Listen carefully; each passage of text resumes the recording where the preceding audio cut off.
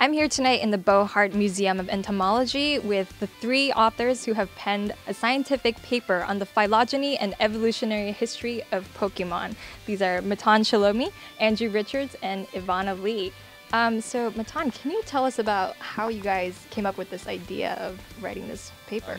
So I wanted to submit something to the Journal of Improbable Research. They do silly scientific papers like Phylogeny of chia pets or taxonomy of Barney the dinosaur and other ridiculous things. And I thought it would be perfect to get a evolutionary history of the Pokemon, just because it is so similar to what we do in entomology and biology. You have all these little critters, they all have different traits, and it seemed pretty easy to make a tree out of it. So I took all the data that he got and plugged it into my computer and ran it through some actual phylogenetic programs, the one used in actual analyses. I was kind of surprised that they turned out so well, since the data, is made up by the makers of the game, so they don't really put any thought into this.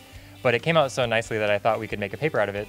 Have you guys gotten any, response, any feedback on this paper? Well, I've been trying to post it all over the internet because the internet is full of Pokemon nerds, and people seem to be liking it.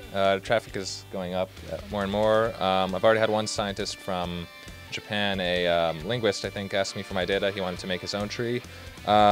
It's really interesting because our conclusions, they're fascinating from a biological standpoint, but of course they sort of go against Pokemon canon, so some people are upset about that. It's like, no, it can't be like this, it violates the game, and I'm like, well, if you have a problem, make your own tree. So how can interested students come take a look at this diagram? You're welcome to see this big phylogeny and talk to us, if we're still around, at the Bohart Museum of Entomology in Academic Surge.